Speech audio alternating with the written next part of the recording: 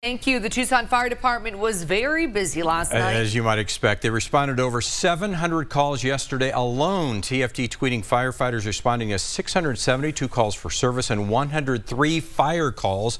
More than 30 of those were brush fires. And a reminder for any fireworks or sparklers or similar devices, you'll probably use them already for this year, but those should be soaked for at least 24 hours after they're used. Firefighters believe a house fire was started after fireworks ignited in a trash can after only being soaked for a few hours.